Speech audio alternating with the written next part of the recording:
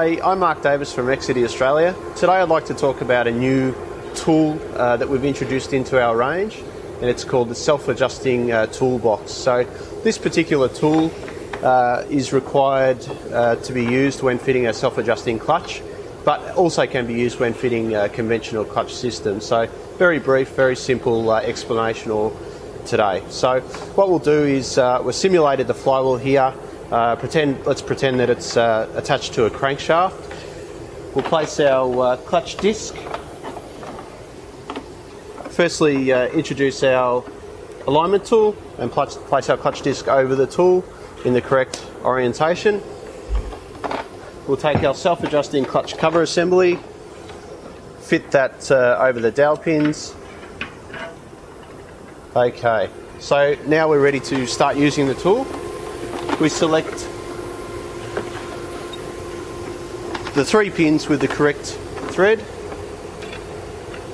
fit the pins to the flywheel,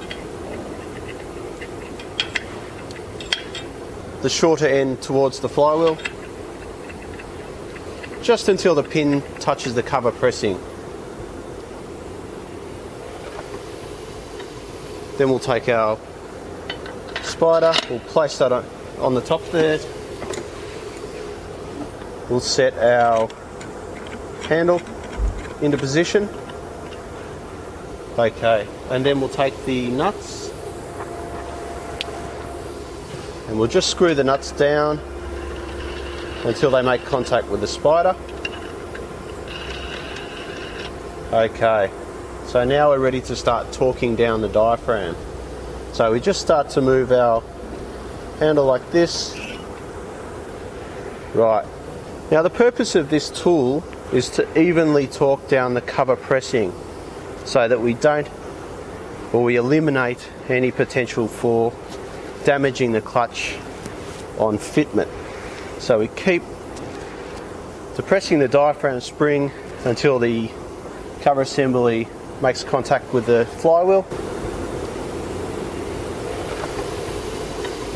Okay, so we're now at a point where the cover pressing is touching the flywheel, and we can fit our cover assembly to flywheel bolts.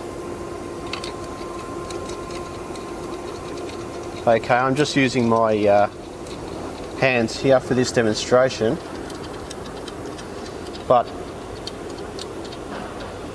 you would need to use a torque wrench to torque these bolts to the appropriate vehicle manufacturer's specification. Okay, so we've got 3 bolts in place. Now, basically, we'll follow the reverse of that procedure. So, we back the spider off, remove the pins,